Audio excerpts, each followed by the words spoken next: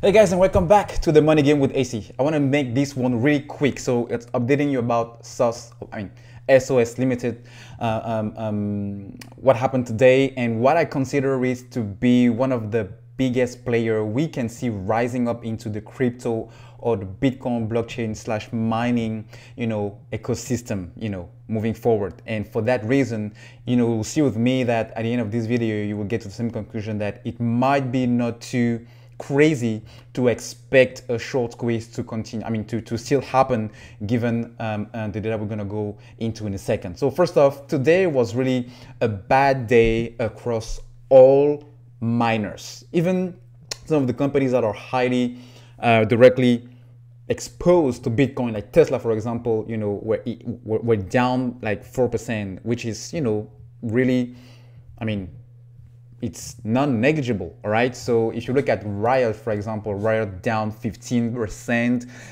Mara down 16%, and Bitcoin as well. Bitcoin didn't really hold that 63,000, which I think was expected because a lot of people are day trading this thing. And whenever it gets to a new high, it doesn't matter whether it's a crypto or stock, the tendency that it will pull back because of people taking profits. But the fact that it's now getting back to that 62, 63, I guess if it holds there, we can definitely see it popping to even higher than 64,000. And Coinbase also went public today. It started at $400 and then came back a little bit to 370, a little bit under 370, which is expected with the IPO. So the very interesting thing will be how it goes moving forward. But back to SOS, people took money out of profits yesterday specifically, and then today, I guess they just put money into Coinbase. So SOS has a short interest of 18%, which is non-negligible. And if you look at the borrow fee rate right here, this is 42%. On AMC, it's 9% currently. So this is huge. This is amazing, and consider the market cap of a company like SOS Limited. Man, this is definitely a good indicator of this stock being heavily shorted. And with the catalyst that I'm going to share with you in a second, you will see that why I think it's still very a good candidate for a short squeeze to happen. First one is this article from Yahoo that was published 2 days ago. The company enters into a non-binding letter of intent to acquire majority equity interest on 3 US-based power plants, aiming to expand its crypto mining operations into North America. So it's a Chinese company, and the fact that they were able to, they are intentional about getting into the US soil and increase their capacity into the mining is definitely one of the biggest signs we can expect in terms of this company being legit or no. Okay, so I'm not gonna get into the details around the whole lawsuits and this company being legit or no, but definitely this transaction proceed. The company will publicly disclose additional information through press releases to the SEC filing as appropriate. So you don't intend to take those big 51% membership and ownership into US companies without having to file some kind of paperwork with the SEC and the US authorities. So that's just one thing. Now, it will give SOS Limited an incredible, competitive edge given this other article that is kind of shedding light around SOS Limited triple-digit growth, potentially driving stock to successive new highs. So they currently have $400 million in cash on the books, so they are still profitable and they have money in case something weird like COVID happen against.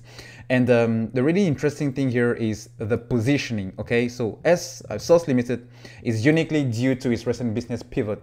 In the classic mold of the emerging growth stocks, SOS is building triple-digit growth that may have longevity. Okay, just because they are positioning themselves around multiple niches into a high growth sector, which is tech and crypto, but they are developing IP in global greenfield opportunities, blockchain, AI, cloud computing, big data, and IoT are the leading edge technologies being advanced at SOS Limited. So even though on the website it mentions that they are kind of an emergency technology company, they are entering these new operations into crypto mining, into everything else associated with it. I even heard about crypto insurance. So definitely they are positioning themselves in order to have much more source of revenues, other than companies like Mara and Riot, which are mainly, miners. And the fact that they did have that offering, to raise $125 million